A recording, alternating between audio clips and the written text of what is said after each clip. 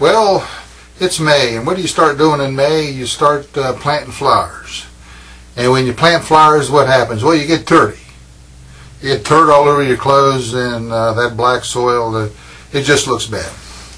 Well, I've been thinking about this for a while, and so I come up with my own idea. Actually, I've had it for a long time. I made a plastic apron out of a tarp. Plastic tarp. Only cost me $1 down at Ollie's. Rope I've already had. You can get the rope at Walmart. Now, you think, well, gee whiz, I don't want to be walking around with an apron like this here, but I'll tell you one, when you try it and your clothes are clean, you're going to say, boy, that was a good idea. Let's get started. Our materials for this project will include a small tarp, plastic tarp. This is 4x6.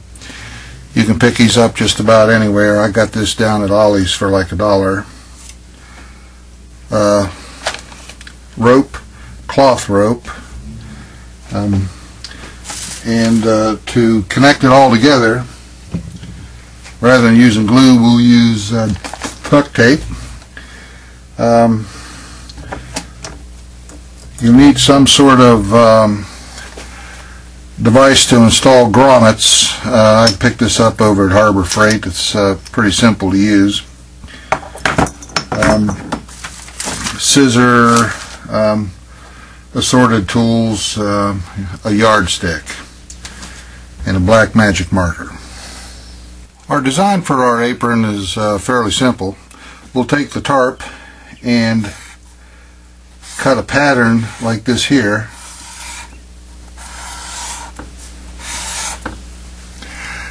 And the length, you'll have to adjust that to yourself. The width here, you want it to cover your chest. Same for this length here. The length down from here to here, I like it to be able to cover most of my legs. So pretend, for example, if these were my shoes, I'd like for it to come to right about 8 to 12 inches above my shoes. Then we'll install a couple of grommets here and a couple of grommets there, and here's where we'll put the rope to tie the apron, and here's where we'll put the rope to go around our neck. I've turned the tarp on the back side where it's silver, so it's easier to see the markings with the magic marker. And what I'm going to do is I'm going to measure the width of 18 inches. That's going to cover my chest, and I'm going to come down 14 inches. So the top part will be 18 by 14 inches. And you can measure that any which way you like. But the first thing that I think I am going to do is I'm going to put 2 marks here that are 18 inches across, 2 points. Then I'm going to get a T-square, and I'm going to come down this way. That will define the dimensions of the top part of the apron.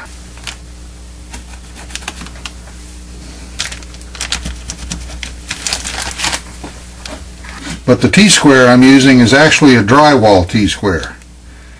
If you have a drafting T-square, you can use that too, or you can figure out your own way to do it.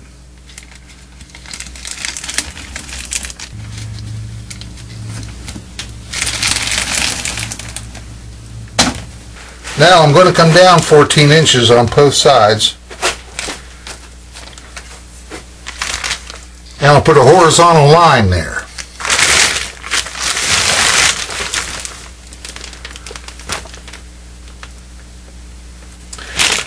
And I'm going to make my apron 32 inches wide. So 14 from 32 is 18. So therefore I want to come over 7 inches on each side of the line. I mark one side at 7 inches from the line, and then I draw another line at 32 inches. This is the top part right here. This line is the top part of the bottom part of the apron. Now here's where it'll get a little bit tricky, and the tricky part is just marking these lines, because I don't have a table big enough to lay a 4x6 tarp down.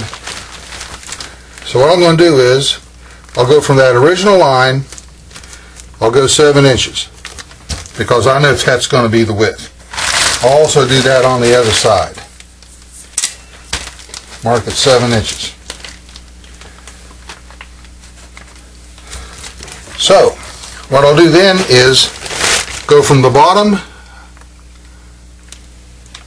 or I should say at the end of that one line. See if you can get that on camera.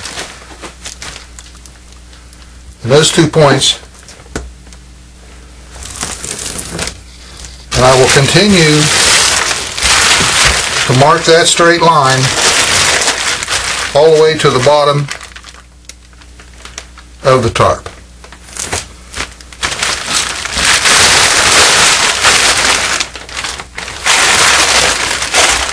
Now you may have to do that 4 or 5 times.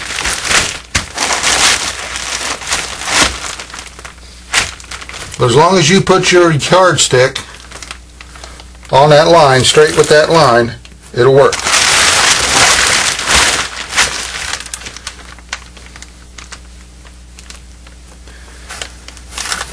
I'll do that to the other side too.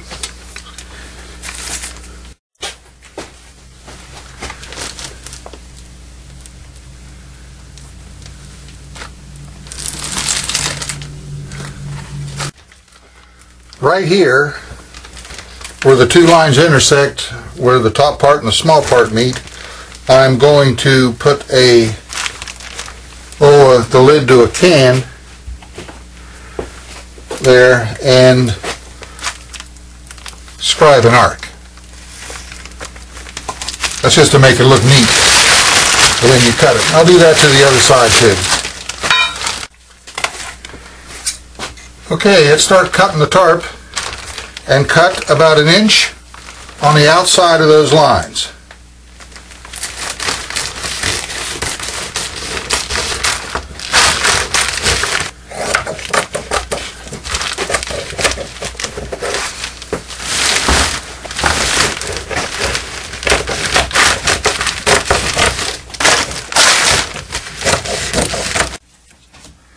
Now we can start folding over the tarp on that original line, and we'll fold it over and tack it down with tuck tape. You can start anywhere, wherever's easier.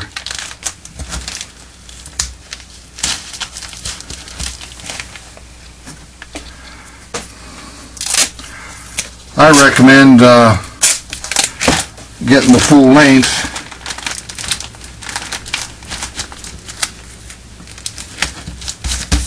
Then coming back and putting a piece of tuck tape all the way across.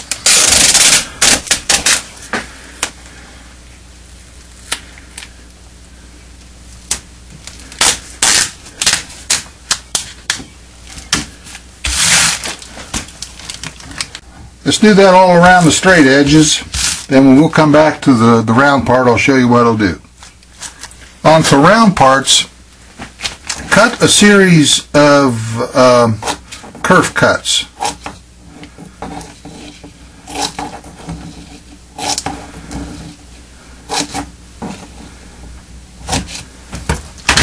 Then, after you make those little kerf cuts, pull them back one at a time and tack it down with a piece of tuck tape. And keep doing that until you get the entire circle made.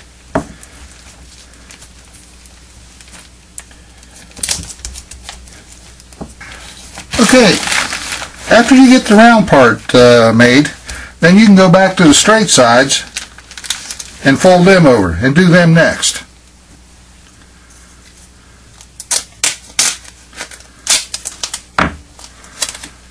Like I said, I like to tack it down first with some tape. Then I get a longer piece and cover the whole thing.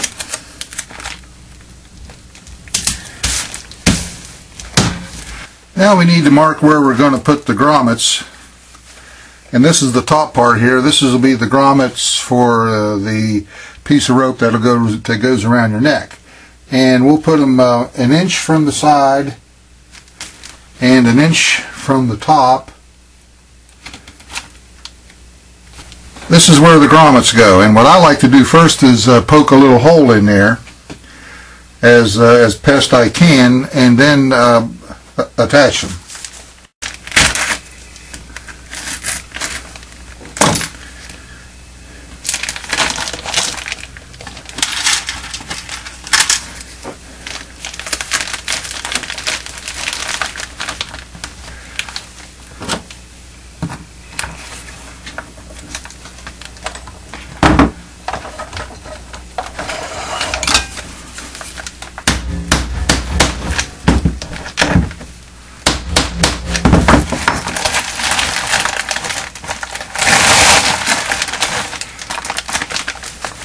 There you go.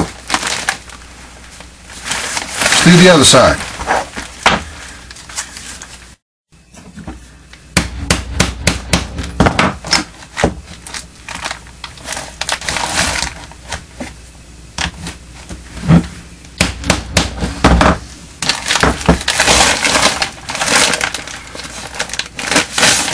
Let's go ahead and get the other two done. Now we'll put the rope in there that goes around our neck, and that's trial by error. I mean, you know, that's trial by error. Just figure out a length, tie a couple of knots on the ends, and make it big enough knot so that it doesn't go through the grommet. Now we'll cut a couple of lengths for the part that in the back where you tie, and that's always kind of tough because you never know how long to make it. If you're real big, you need a lot of rope. If you're not, well, you don't need a lot of rope. So again, that's another one of those individual measurements. Well, she's done. I think it's time we give it a test.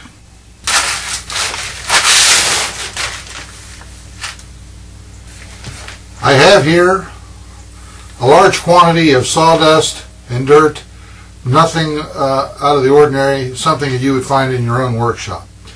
I shall now give it the test. Nothing sticks. You can call this the Teflon apron.